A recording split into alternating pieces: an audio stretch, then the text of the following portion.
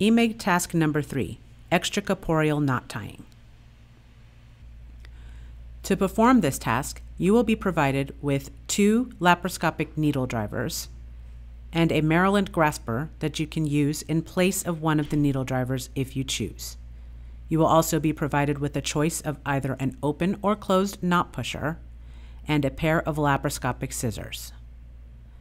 You'll be provided with 1 or 2 hemostats that are optional for your use and a pair of standard suture scissors to cut the needle off of the suture before performing your knot tying.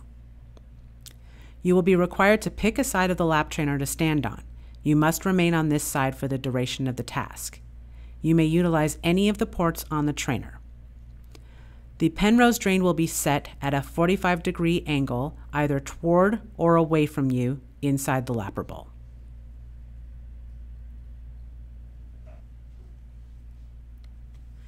To perform this task, you will be provided with a long 90-centimeter piece of suture on a curved needle.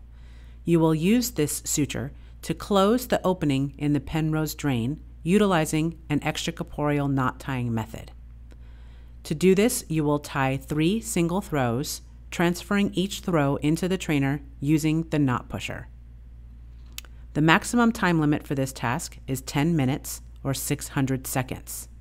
Timing begins when an instrument is visible on the monitor and ends when both ends of the suture are cut from the completed knot inside the trainer. Errors will include deviations from the marks on the Penrose, tearing through the Penrose drain, incomplete closure of the Penrose, any knots that slip or come apart under tension or have gaps, also known as air knots, and Penrose avulsion. Timing will begin when an instrument is visible on screen. The suture should be introduced into the lap trainer, holding on the suture as opposed to holding on to the needle. You will attempt to pass the needle through both marks on the Penrose as accurately as possible.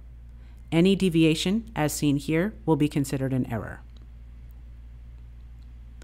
Once you've passed the needle through the Penrose, you will remove the needle through the same port that you introduced it and cut the needle off for safety before beginning knot tying.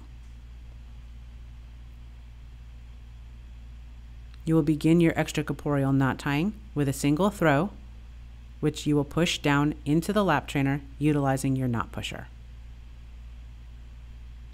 You will continue this 2 more times until you have achieved 3 knots.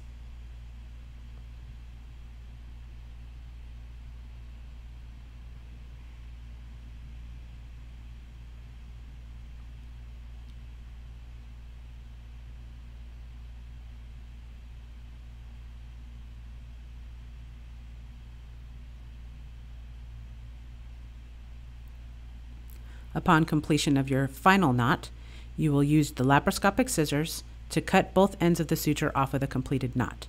You do not have to do this with both sutures at the same time.